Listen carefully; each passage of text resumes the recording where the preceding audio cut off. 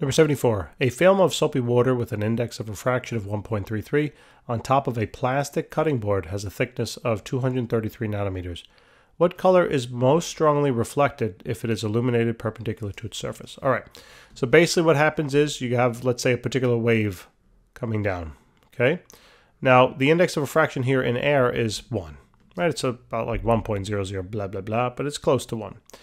Then it hits this soapy water kind of thing, and the index of refraction there is going to be about 1.33.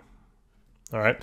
And when this wave then gets sent back and reflected, let's say your eye is, up here. When it gets sent back and reflect, that looks weird with one eye. That looks better. Now that's a unibrow. So what we realize now is that when the ray here gets reflected, it experiences a half of phase change. All right? So this reflected ray experiences a half of a phase change. Okay? So we will write then half.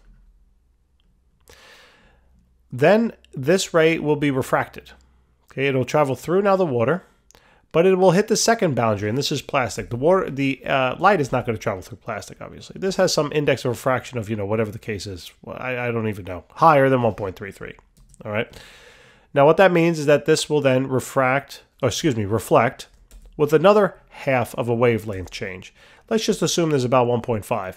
Anytime the light is reflected from a low index of refraction, and I'll say this is then a higher index of refraction, meaning the boundary here, the light was coming from a low and entering the high, it's always a half a phase change. Okay? Now, or phase shift, you can call it, whatever the heck you want to call it.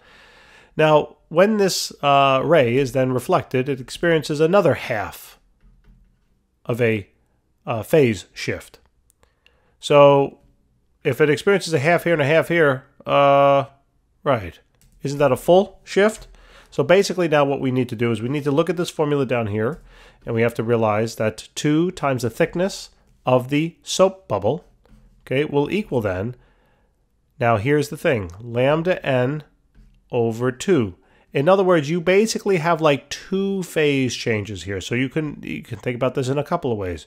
You can add them together if you want, right? Lambda n over 2, because you had 2 phase changes there.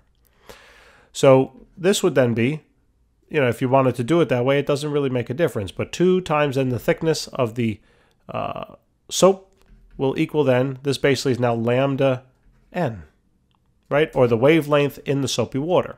To find the wavelength in the soapy water, just plug in the thickness now. The thickness was 233 nanometers. Now then, this is the wavelength in the soap, right? 2 times 233. And that works out to be about 466. All right, 466 nanometers. That's the wavelength of the light in the soap. But that's not what your eye is seeing. What your eye is going to see, it's going to see the reflected rays, but in air, right? Because they're traveling back to your eyeball in air. So we need now this formula that it's over here on the upper right. The wavelength in a particular medium is equal to the wavelength in a vacuum. Now we're going to assume that the index of refraction of air up there is the same as that of a vacuum, divided then by the index of refraction of the material that the wavelength of which we're calculating, or we have. In this case, we're not calculating, but we have it. So to find then the wavelength in air, which is basically going to be the wavelength you're going to see, it's just simply then the wavelength in the particular soap medium multiplied by that index of refraction. That becomes 466 multiplied by 1.33. And let's see what we get. So we get 620, it looks like. About 620 nanometers. And that is about orange light. All right? Guys, thanks for tuning in. I hope that helped. Give us a hand, subscribe, like, tell your friends. We'll see you soon. Bye.